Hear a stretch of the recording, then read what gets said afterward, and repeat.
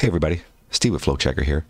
I wanted to show you this indicator that I came across that will help you visualize the volume as it's occurring in real time. It's a simple ThinkScript that we can add onto our Thinkorswim trading platform, and it will break out the percentage of buying volume versus the selling volume.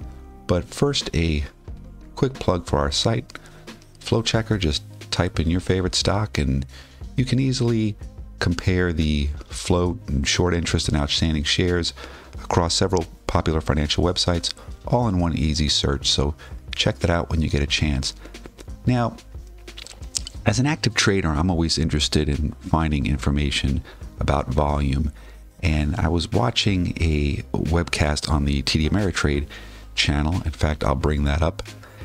And in this video, this is from March of 2021.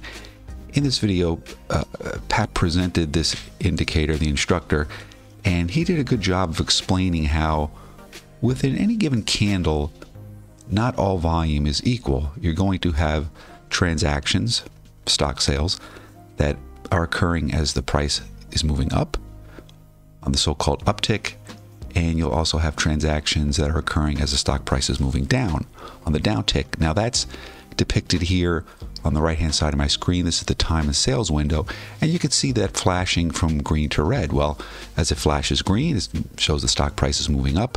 It flashes red, stock price is moving down.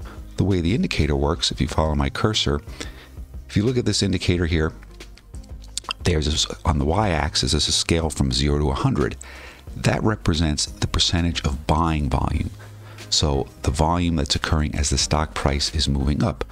Right now we're currently looking at the stock in TRB that's seeing some volume today, and at the moment it's showing, as you'll see, it fluctuates, but as it moves down here, so 10% of what's going on in this candle is buying volume. That means 90% would be selling volume that's occurring, and it will move up and down this scale as the day progresses. Now again, now we're back up to 75% buying volume. That means 25% will be selling volume. So you'll see these shaded areas here at 90% to 100. There's a shaded green area, and from 0 to 10% there's a shaded red area. So the green area would represent where the stock might be considered overbought and be ready for a reversal.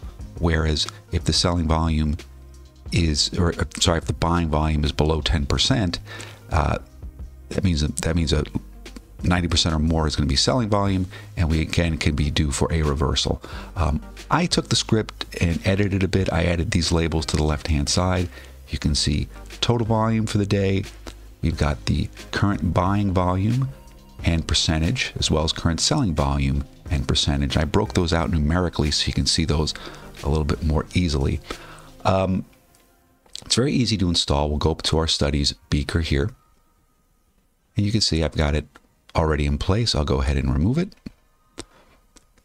and we'll hit apply, so it's no longer there. Now to create the script, we'll hit the create button, and I will have a link in the description to where you can get this script and copy and paste it, which I'll do here. We'll head back into our window. You want to go ahead and remove this default text. We can label the study. We'll label it buy sell volume. We'll go ahead and right click inside that window, paste, press OK, apply, press OK, and there it is. Now these labels you'll see flash back and forth from green to red. So if the buying volume is exceeding the selling volume, this label will be green. When it falls, buying volume falls below selling volume, it will turn red. And the sell volume label does the same thing. If you find that disorienting, it's very easy to just go back up to your studies beaker. You can click this icon just to the left of the name of the indicator, and we can edit. We scroll down to the bottom. We can edit out this if statement. We'll just remove that. And we'll do the same for buying. We want to have that color be green. And we'll just go ahead and remove that if statement. Press apply. OK. Apply. OK. And now these labels will be fixed. They won't flash back and forth in color. I'm still experimenting with how I might be using this indicator. You know, I found it on the internet. Like most things, you have to do your own research and feel comfortable with it.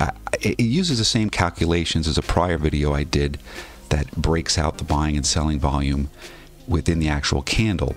Now, it gives me a little bit more confidence that I found this on a TD Ameritrade YouTube channel, but you should experiment with it yourself, see if you're comfortable with it, and you can always just delete it if you don't like it.